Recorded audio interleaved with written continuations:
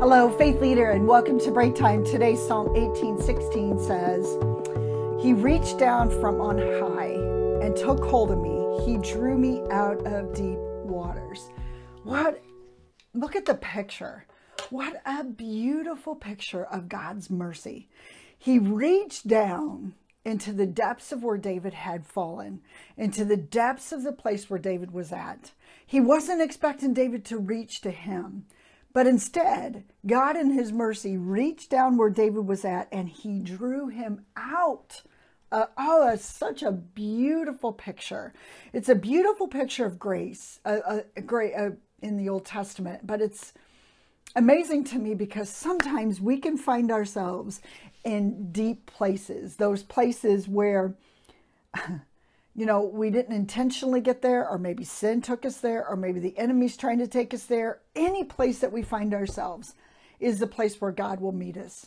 We all are in this place of need, but need is not a very popular word. To be needy doesn't seem like, oh, yeah, I'm needy. I mean, it's not something that you brag about. It's not you go around, I'm more needier than you. We try to be tough. We try to be individualistic. We try to be powerful in and of ourselves. But David had this amazing reminder of how merciful God was and how much he needed God. But I believe God showed us the greatest picture of how far he was willing to go when Jesus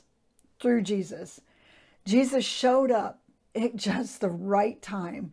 And he demonstrated his love for us while we were still sinners. He didn't wait for us to get our act together, but he reached down right where we are and brought Jesus to this great place that we walk every single day. He is still reaching.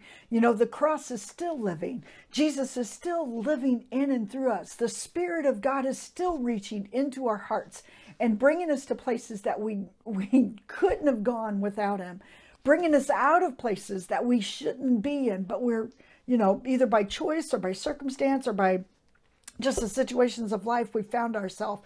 The Spirit of God is still reaching into those places and he brings us out of there.